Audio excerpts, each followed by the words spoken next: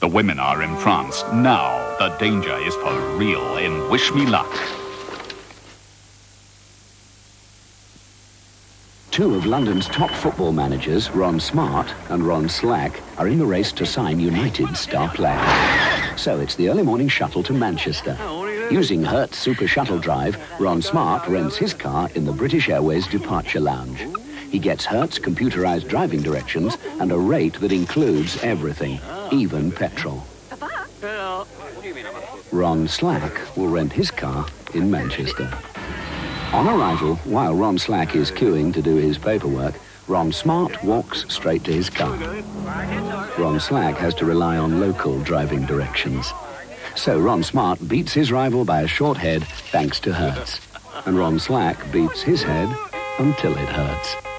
Using his Hertz optional phone, Ron Smart gives his chairman the good news. But Ron Slack will have to wait to break the news of his signing. You'll fly with Hertz Super Shuttle Drive. Do you want to see a really fast estate agent at work?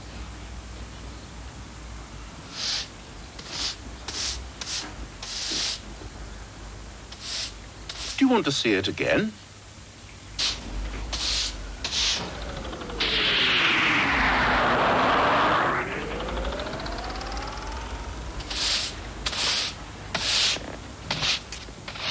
There you have it.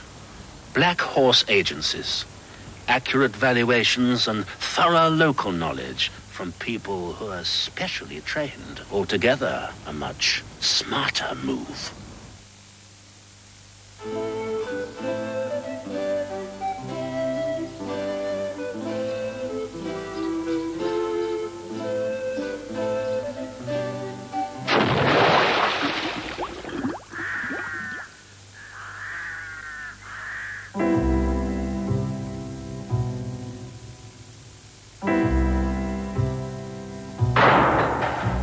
Happiness is a cigar called Hamlet, the mild cigar. This week, the Mail on Sunday and America's foremost sports magazine take a close, but not too close, look at what makes Super Bowl America's greatest sporting event.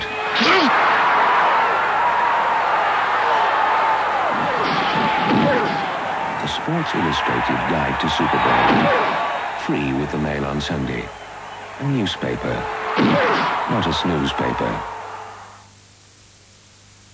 Coughs need really effective medicine. Benylin expectorant. Warm, soothing, and highly effective for the proper relief you need. Benylin, the #1 name for coughs.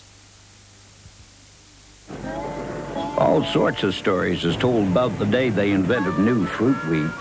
One was, old Jake weren't too particular about maintaining his combine.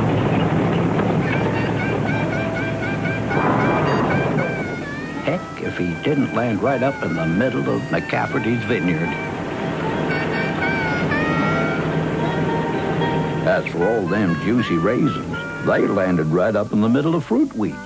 First cereal with real fruit in every bite. Folks called it some kind of breakthrough, which I guess was more or less the words McCafferty used. The women are in France. Now the danger is for real in Wish Me Luck.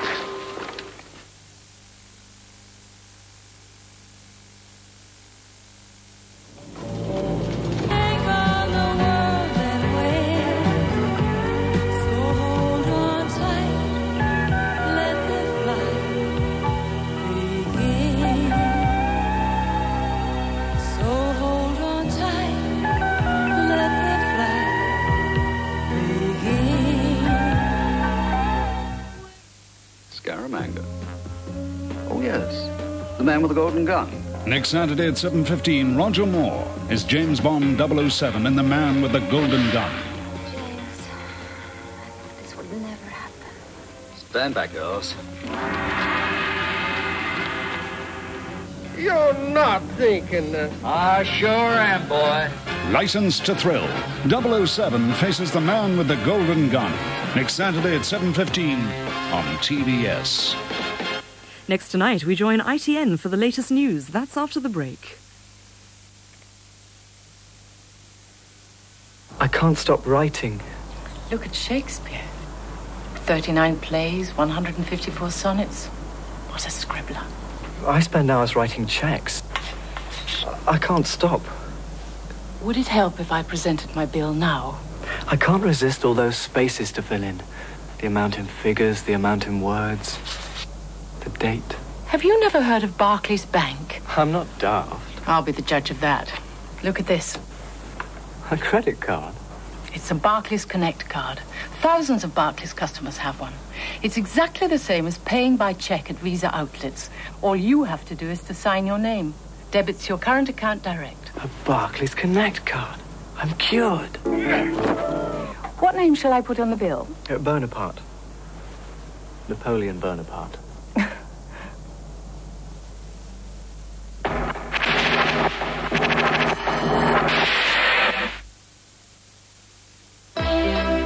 When you put Esso, petrol or diesel in your tank, you're not only getting quality you can count on, you're getting an Esso Tiger token for every £6 worth of fuel you buy. And whether you're a high or low mileage driver, you have a variety of quality gifts to choose from.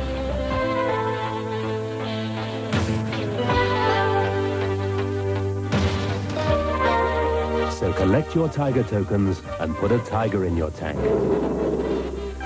where you see the Esso collection sign. From the New York skyline to the New York skyline. From New York's night spots to New York's night spots. New York State has more to offer than you ever dreamed of. And it's all yours on Pan Am, the official I Love New York airline. With 3 flights a day to New York, Pan Am Express flights to Syracuse, Rochester, and Albany, and some great holidays for you to explore it all. Call Pan Am now for our brochure.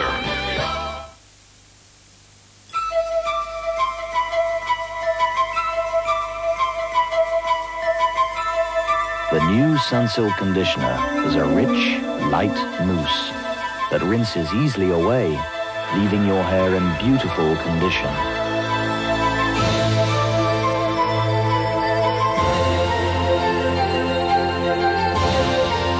Sunsilk's new conditioner, it's the secret of life in your hair. You could get cheaper motor insurance by dealing direct with the insurance service.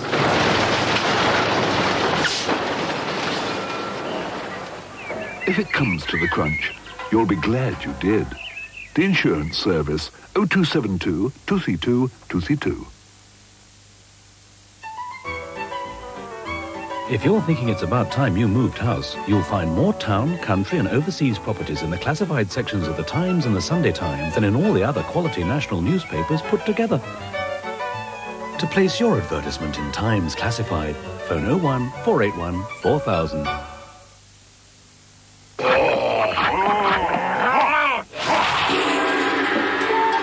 Gaspar, stops your ma fearing like a...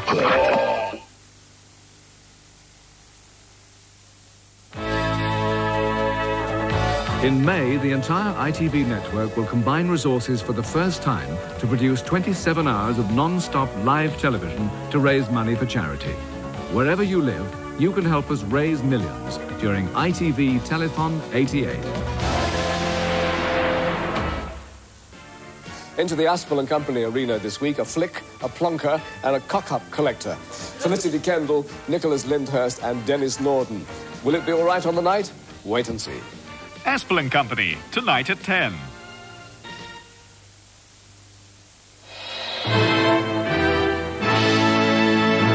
The news from ITN. Owen warns we're ready to fight the alliance for every seat. 2 young brothers murdered, a man is held. The cup tie chaos caused by fake tickets. And Broad's £500 tantrum down under. Good evening. Dr. David Owen has said he's prepared to fight any merged party for every parliamentary seat at the next election. Dr. Owen told a rival rally at the SDP's merger conference in Sheffield, "Let no one doubt our resolve or our commitment."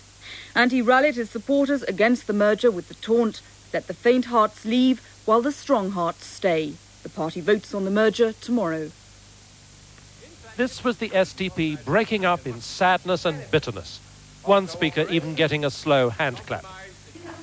Shirley Williams saying merger was right because it was the majority view. She understood the anti-mergerites leaving. And in turn, they, I hope, will accept the determination of those of us who speak here for the majority of the members of the Social Democratic Party, that we stand firm on the bedrock on which our party was created. One member, one vote, democracy. They rehearsed the arguments for and against merger one last time. I am not leaving any party. I'm taking social democracy with me into the new party, just as the Liberals are taking liberalism. One anti-merger speaker resented Shirley Williams' enthusiasm for the new party. Well, I have something to say to you, Madam President. I won't join you, and you won't run me out. Following last night's row, the anti-merger side laid claim to the hall tonight. David Owen made as grand, as determined an entrance as any politician, and gave us tougher warning too to the planned new party. Don't expect any deals from us, he said, the continuing SDP. Well, let it be clear. The SDP will neither provoke nor shirk a fight. If need be, we are ready to fight every seat at the next election. No one should doubt our resolve or our commitment. But I predict the day will come when the SDP is seen to be closer to the heartbeat of this nation than any other political party.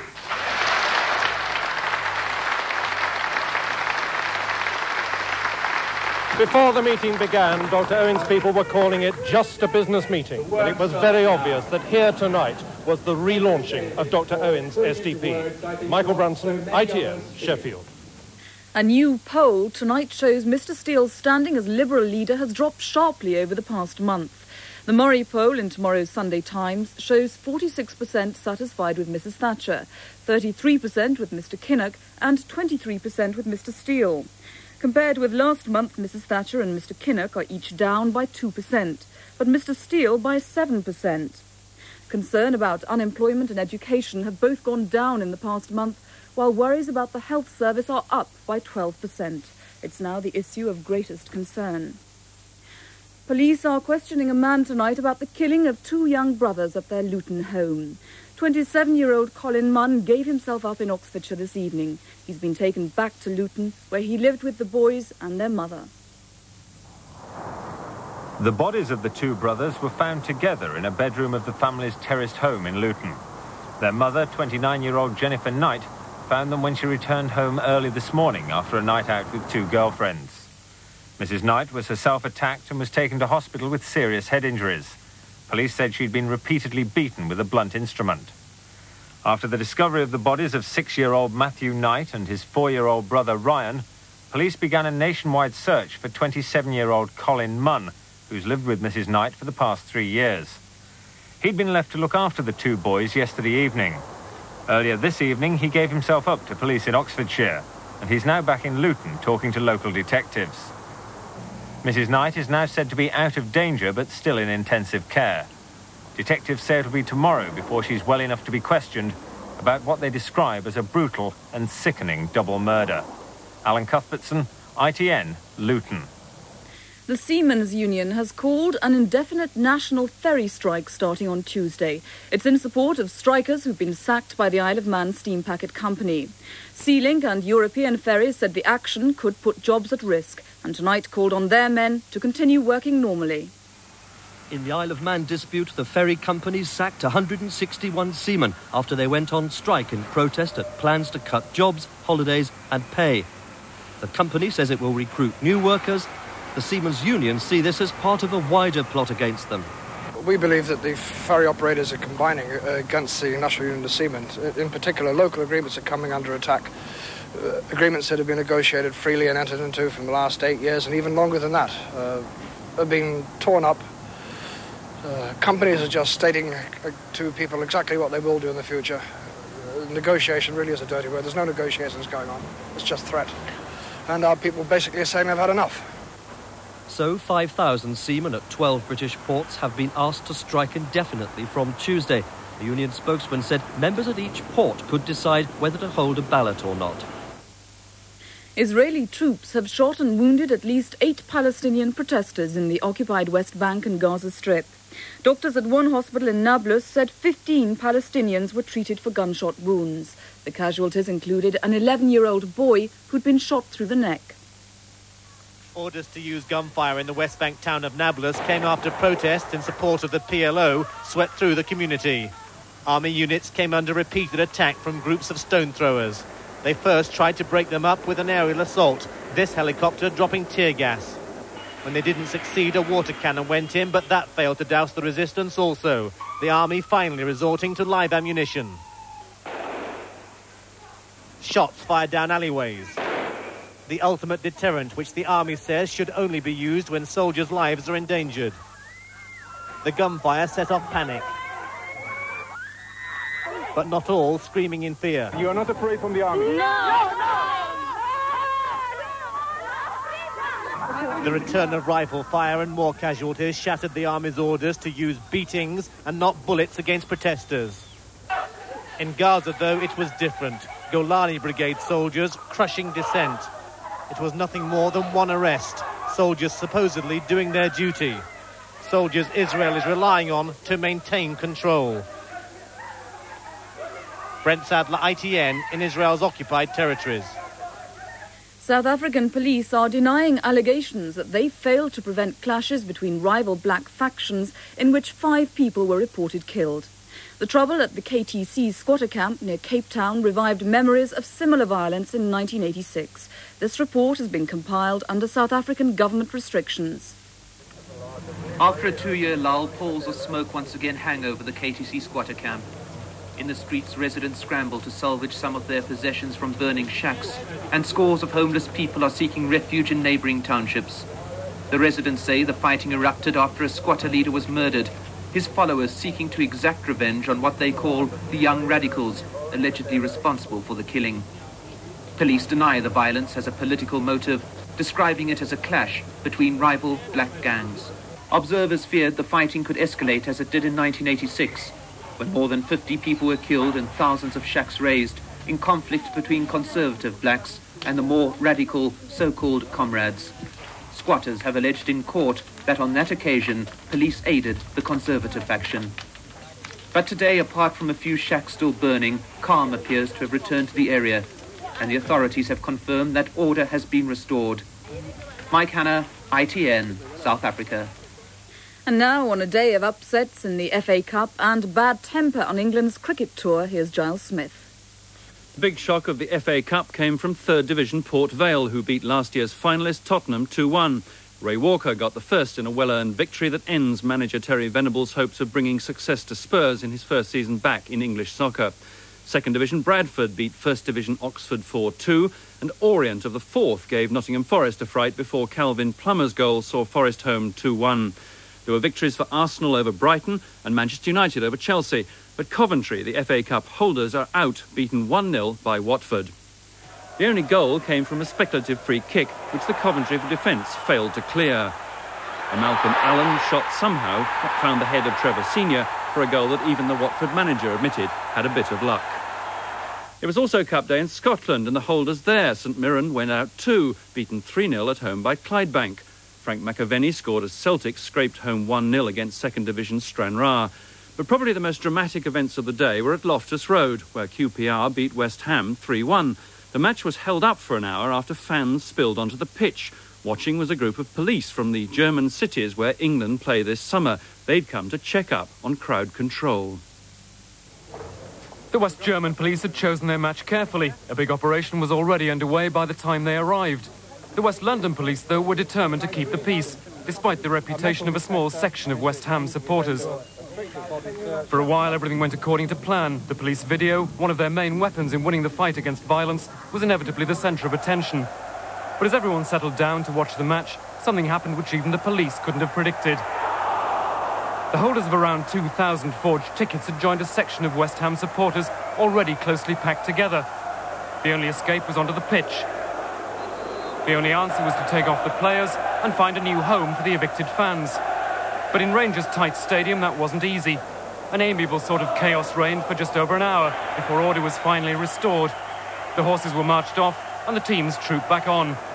There was another short delay while the carpet was cleaned, but the whole affair had been remarkably good-humoured.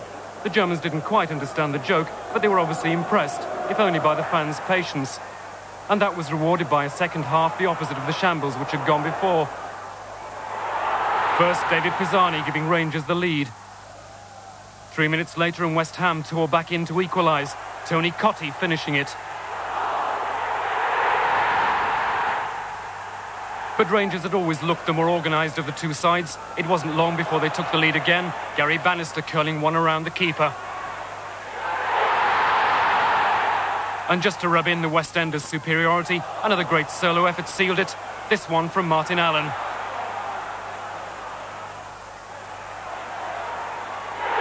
A potentially explosive London derby had ended happily. The German police must have been the most relieved. Peter Staunton, ITN Sport, Loftus Road. There was drama too in cricket, where Chris Broad was fined £500 for smashing a stump after getting out in the bicentenary test. The scores at the end of the second day: Australia 14 for no wicket in reply to England's 425. 107 minutes. The day began badly for England. Mike Gatting went for just 13. And then came the moment of madness from Broad. On 139, he misjudged a ball from Waugh, and the petulant swipe ruined a fine innings. Broad was reprimanded for refusing to walk in Pakistan. After all that happened there and the warnings that followed, this display of temper was bound to land him in trouble. There's absolutely no possible excuse for knocking your stumps over when you're dismissed, however disappointed you are. And no alternative. They all knew the form before the match started, what the position would be, and I fined him £500. He knows he was wrong, and that's it. Further indiscipline could lead to players involved being sent home. A reflective Broad then sat and watched as Bill Affy built on England's solid foundation. Good shot. Spinner Peter Taylor applied the brake. He picked up Affy for 37. Bruce French lifted the total past 400, and as England got a whiff of victory, wicketkeeper Dyer got the strong smell of leather. A nasty blow on the nose, but nothing was broken. Marsh and David Boone survived 40 minutes at the end. They'll have to bat a long time tomorrow to start enjoying this bicentenary party. Mark Austin, ITN Sport, Sydney. Athletics and Zola Budd's return to British competition. The cross-country trial at Gateshead brought controversy when anti-apartheid protesters tried to stop the race with Budd in fourth place. They were quickly hustled away, but it was an unhappy afternoon for Zola, who could only manage fourth place, 36 seconds behind the winner, Angela Tooby. No problems for the world's fastest man, Ben Johnson, setting another world record in Toronto, 5.15 seconds for the 50 yards, and already looking in fine form for the Olympics. Finally, back down under, the Prince of Wales has been facing up to some heckling by Aborigine protesters. They shouted boring during his speech, though most of the audience gave him a warmer reception. A small group of Aboriginal protesters airing their familiar claim for land rights awaited the royal couple when they arrived in Wollongong. Prince Charles, there to open a new arts centre, was about to speak when one of the demonstrators shouted boring. The prince reacted quickly. Before anybody shouts boring, I'm about to make the most boring speech I've ever made. But as the heckling continued, the prince's patience clearly began to wear thin. Could you repeat yourselves? I didn't quite catch it. However, the rest of Wollongong seemed pleased enough to see the prince and princess. In the town hall, Princess Diana shook hands with a seemingly endless line of local dignitaries. If anyone had a right to shout boring, it was surely Her Royal Highness.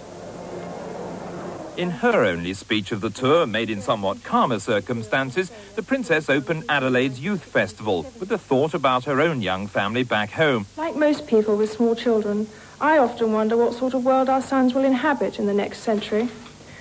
When I meet people like you, all here today, I am encouraged to believe that the future will, after all, be something to look forward to. All in all, a mixed day for the two royal speakers. Jeremy Thompson, ITN, Australia. And you can see an ITN special programme, The Prince and Princess of Wales in Australia, tomorrow on ITV. It's on at different times in different regions. And that's the news this Saturday evening from all of us here at ITN. A very good evening.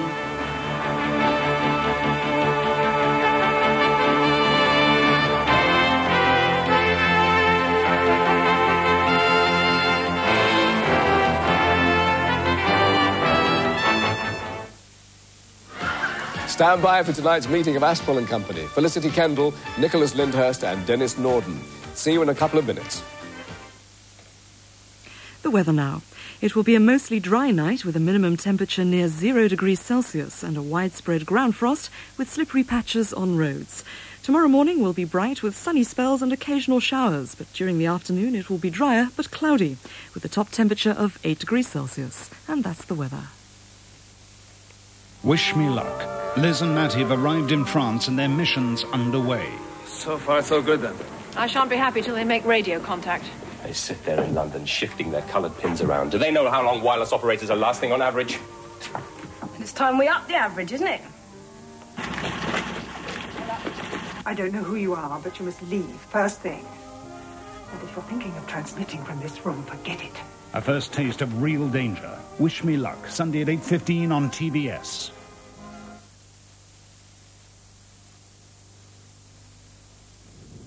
So, 2 years in New York, and he thinks he can tell us how to run things. Well, we won't have it. It's all right. I fix things. He's travelling overnight on the red eye. Not first class. Of course not. Company policy. By the time he gets in, he'll be exhausted. And he won't have had time to incorporate those new figures I sent him in his report. He'll be hungry and tired. I've arranged for the chauffeur to bring him straight here, not to the hotel. Like a lamb to the slaughter, gentlemen.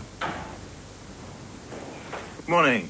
New Club World delivers the businessman ready to do business. Pleasant trip. Yes, thank you. New Club World from the world's favourite airline. Now, Hugh, watch carefully. Do everything that I do. Right. I'm taking a cigar out of my box. I'm throwing it away. I'm taking another one. I'm throwing it away. And another one. I'm throwing it away. Still another one. And yet one more. And now stop. Let's compare boxes. You've got one left. Well, no, actually, Hugh, I've got 6 marvellously mild Panama cigars left because I'm not such a donkey as to throw my cigars away. But I think you're getting the idea. Anyone who doesn't buy Panama must have a cigar missing.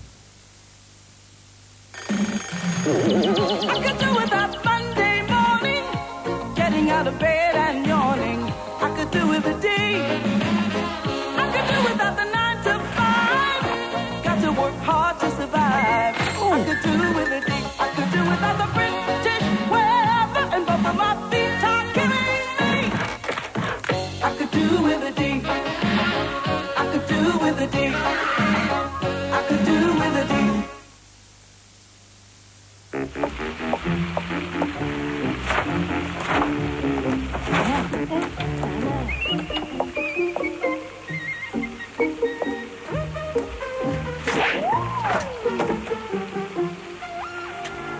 If you're in the market for a personal pension, of all the companies you could talk to, we like to think we are the brightest. Amiable, capable, professional, legal, and general. Ha! Good news here for ex-millionaires and the rest of us who've been flattened by the stock market. The Times portfolio game pays out £4,000 a day, beer money, and £8,000 on Saturdays. But now you also automatically qualify for the Times Portfolio Accumulator, which could win you 20,000 this week. And if it rolls up, you could accumulate 100k or more. Your personal portfolio card is in tomorrow's Sunday Times magazine. Now, that's what I call champagne money.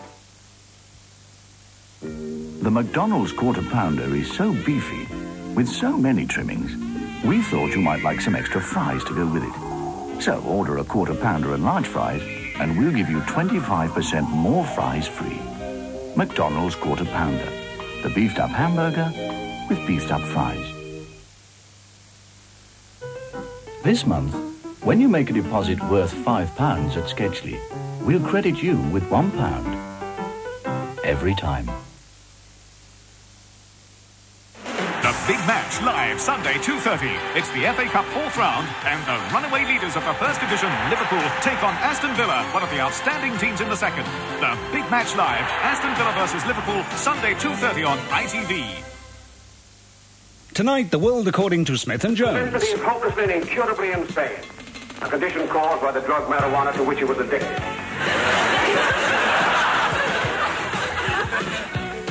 I'm desperate. That's all right, Mr. Kinney. I'm Inspector Fabian. The police forces, of course, are not always as disciplined and restrained as the British public. Here, the Tokyo Met carry out a routine interrogation. The world according to Smith & Jones. Tonight at 10:45 on TVS. Over on Channel 4 at the moment, more medical matters in the Black Forest Clinic.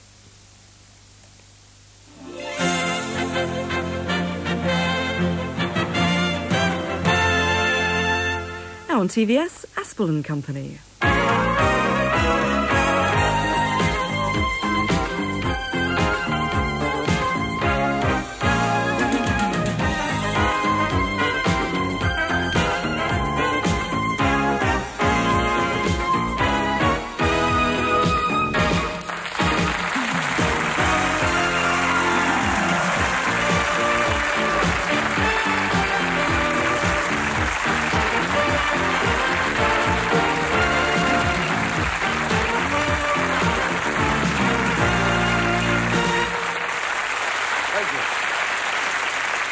Thank you, what a discreet audience. Good evening. I have to answer a few queries about last week's show. After Kenny Everett appeared with a huge bald dome and 3 feet of hair sticking out at each side, 2 viewers rang in to ask if he was wearing a wig. Well, yes, he was. Either that or he's got a nasty case of alopecia. And several people wanted to know what Joan Collins said at the end of the show when she touched my shoulder and whispered in my ear. Well, mind your own business. So what really happened was, and you have a right to know, she leaned forward, she flicked a speck of dandruff off my lapel, and she murmured, "Darling, what did you say your name was?" I told her it was George Hamilton. Well, I don't want her writing and phoning up all the time. I had enough of that with Nora Batty. So to tonight's show. I shall be offering hospitality to a man who doesn't think nostalgia is a thing of the past. That's Dennis Norden. To the much admired and even more desired Felicity Kendall, and to the actor who has brought new dignity to the word plonker, Nicholas Lyndhurst. But first, I'm delighted to announce that in our royal box tonight, we are honoured with the presence of the nation's most eminent parents-to-be, Their Royal Highnesses, the Duke and Duchess of York.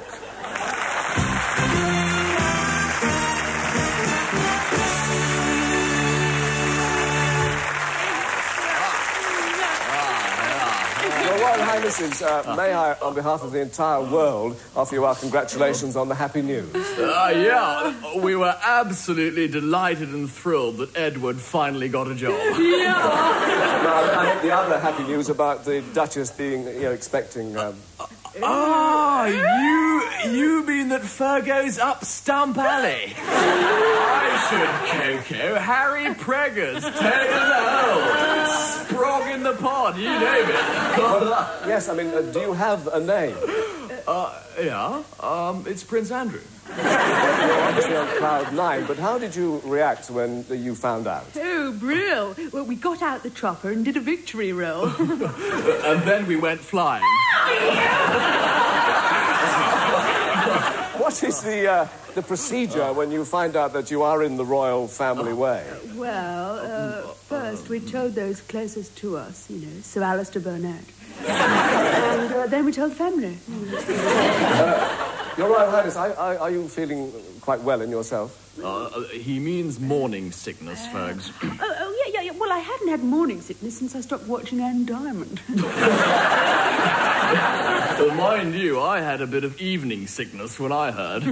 6 bottles of shampoos, 17 stickies, and a game of high cockalorum in the wardrobe. Thank you, sir. Bravo.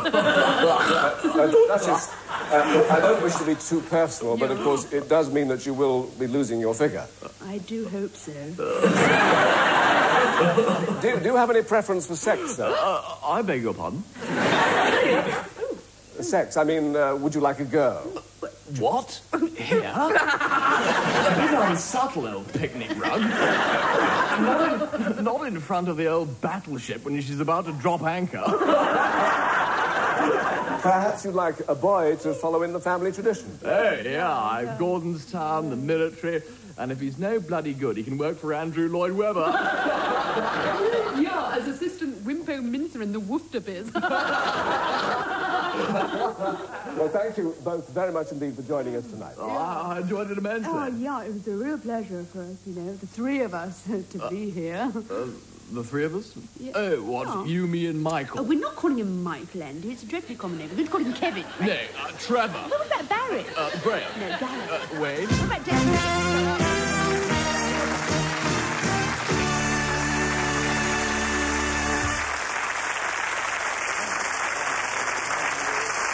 Well, I'm sure we all wish their Royal Highnesses the best of luck, and we thank them for being with us tonight.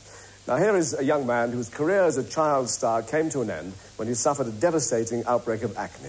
But he's cleared his skin and made his name as one of Britain's cleverest comic actors, Nicholas Lyndhurst.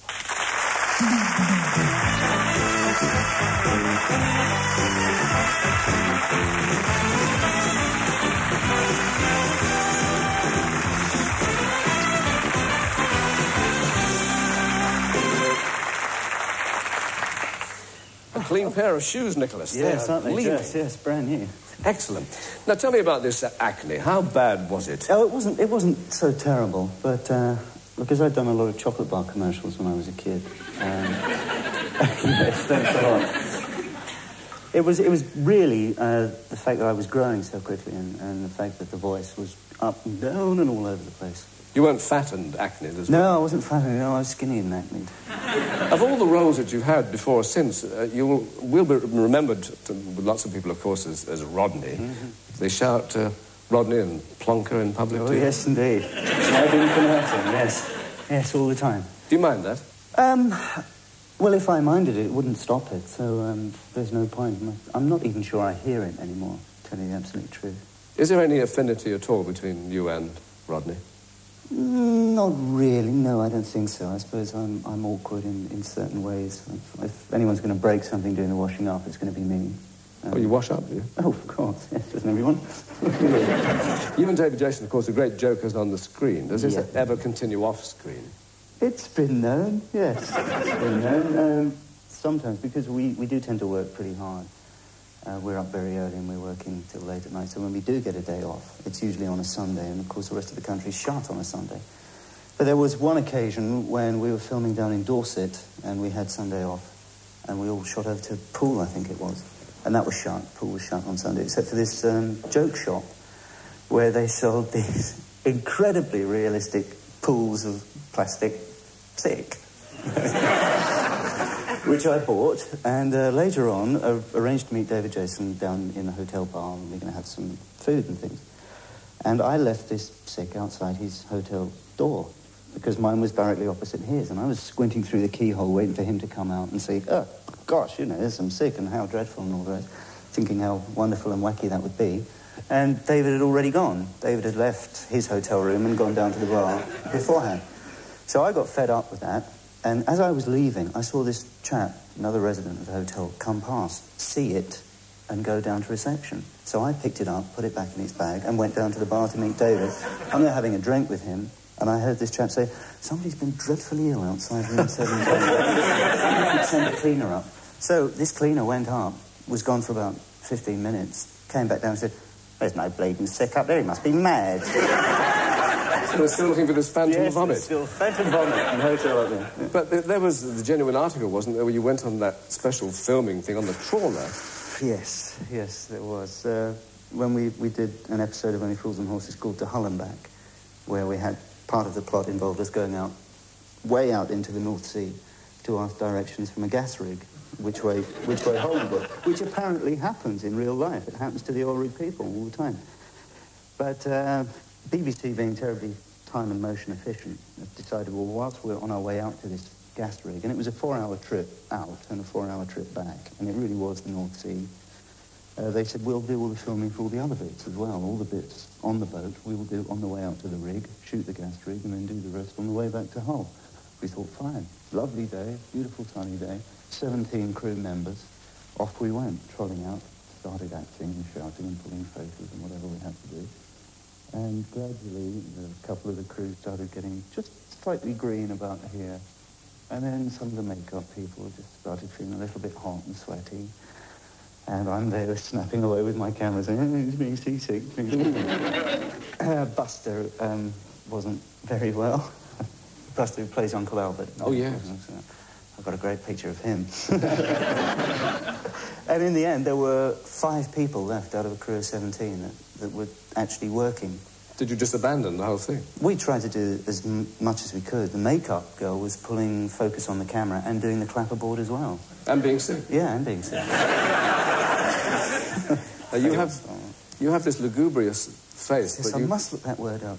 Yeah. One of my favourites, but you are definitely, take my word for it, lugubrious. Oh, but you're a great giggler too, aren't you? Have you ever actually stopped the show by giggling? Nearly. That's all I'm going to say in case the bosses are watching. Yes. Wasn't there a certain line, though, that you couldn't get out? Must have been. Oh, yes, that was in Only Fools and Horses. We got an award for it, actually. We got a Golden Egg Award for 9 takes it took just to say 4 words. What were those 4 words? Something about, I think, you've sucked up our urn.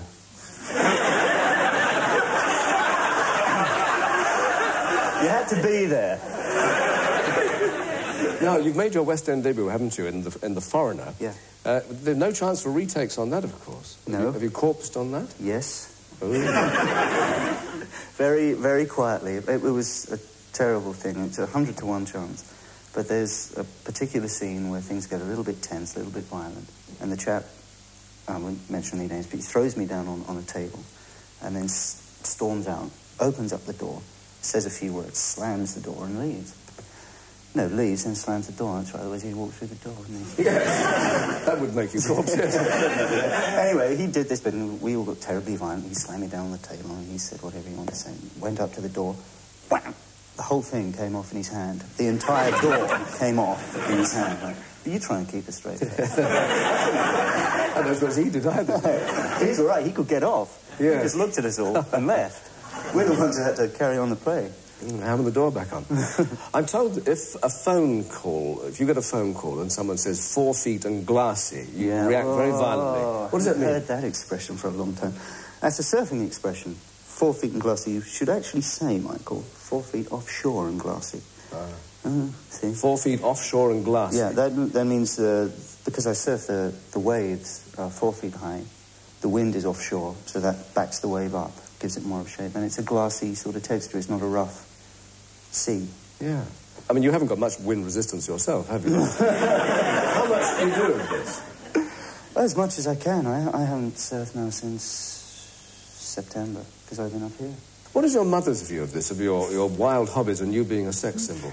She's been saying things like, I don't know about the sex symbol bit, but she's been saying, why do you do such dangerous things? You've been doing dangerous things since you were 6. Why don't you collect stamps or things like that?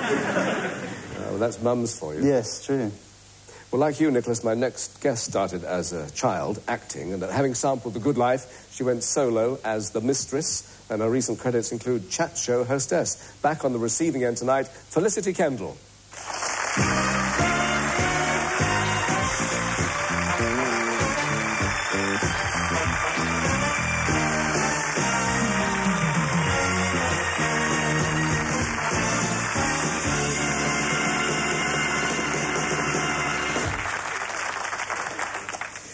Well, I was just talking about Nicholas's mum there, and you've just become a new mum. Oh, I know, yes, I have. Oh, I know you know. 14 weeks, I can't remember. These beautiful little squidgy legs. And how old is your first child now? 15 years. 15 years and a brand new one. I've got a big one and a little one, as they say. This makes you what they call a mature mum. There is a word for that, or a phrase. Yes. No. Well, I think I looked on a thing once, and it said something like medieval primate or ancient primate or something like that. Yes, prima gravitas. That's what it is, you see. That you're very old and you shouldn't be doing this, but I love it. Sounds like the first course of a meal, doesn't it? I'll have the prima gravitas, please. What about names? Did you have any problems there? Yes, we fought about names several nights. There are a lot of trends in names, aren't there? They all seem to be Either Olivers or Alexanders at one end, or they're all still Dwaynes and Waynes and Tracys. Yes, I like Michael. That's my favourite name. So do I. I think that's... You can't have another Michael. I mean, you could, but... Your husband is Michael? That's my favourite name. I love that. Are you pleased with your own name? I think it's terrible. Felicity? Isn't it? It's just, it's awful. It's the pits. It's always abbreviated, so that's all right. To what? I had an aunt, that's why I was called Felicity, who had a lisp, apparently. And my parents didn't know what to call me, because I was called Charlie, because I was a boy. Yes. They didn't know that I was a boy. And so I was called Charlie, and then I came out and I couldn't be. And so my aunt said, well, why don't we call her Felicity? And my mother thought this was so sweet, she did. And I've never forgiven her. So what's the short bit of Felicity, then? Flick. Well, that's fun. Wonderful. That's quite nice. Yes, I quite like that. Yes. Nicholas is smiling bravely, but I have a feeling the whole subject terrifies you, doesn't it? Yeah, well, you might as well be talking What, Turkish, babies? I think. Yeah. You don't like babies? A lot of husbands are afraid to be there for the birth, and a lot don't enjoy being there for the Were conception. you? But, yes, I was there for both on the last... But there's a nice quote from Nicholas about the two things that terrify you most. What is it? Oh, marriage and sharks, yes. Are you a superwoman? Are you very efficient? No. Frightful. Very bad at everything. I have lists everywhere, and I try to be superwoman and fail very badly. You're about to become a working mum again, aren't you? Yes, I'm rehearsing a play, a Tom Stoppard play, that's going into the Aldwych. You've done quite a few Stoppards, haven't you? This will be the fourth, yes, Yeah? yes. Now, your Lucky last... girl. What was your last West End appearance? Made in Bangkok. Now, that was quite... It was a well, they say controversial play, yes. Yeah. It was all about Bangkok. Guess what? And all what goes on in Bangkok. And obviously this audience doesn't know what it is. Well, let's give them a clue then. Yes. You haven't got a clip, have you? I'm leaving. No. We haven't. It's a fairly raunchy production. Well, it was outspoken, and it was about the girls and all what you can buy anything in any form, fashion, or whatever. And it was about the exploitation of the girls in Bangkok. That was one of the things. And so that's what people talked about. And it was a bit rude and dirty, I suppose. But it was I thought it was a very good play. And all the Good Life fans turned up? I think they... I hope not all of them. There are a few. There was a lady who went down the steps at the Aldwych Theatre, which is where we're going. I hope she won't do it to the Tom Stoppard play. I'm sure she won't. And she came downstairs and left at the interval, and she said, oh, how terrible. And this at the Aldwych, the house of such famous writing. She was horrified. That's nice. But your parents are theatrical. Are they also unshockable? Oh, I think so. Oh, yes. I mean, they're nothing. I don't know. I suppose I could think something up, but I don't. And not in the theatre, they wouldn't be shocked. I can't think of anything they'd be cross about. What about you being cross? You're always having labels attached to you. Would you find those irksome? So far, they've been quite nice labels, so I don't mind. No, it's all right. I would quite like somebody to say that I was tall, dark, and handsome sometimes, but they never say that. They always say petite and quaint, and I suppose that's not too bad. Pert, that's the one. I think I'm getting too old for that, that's one. Pert. I think we've lost that one. But the trouble is, once the journalists get hold of a word, they can't... It comes up again, doesn't it? Because they look at the clip.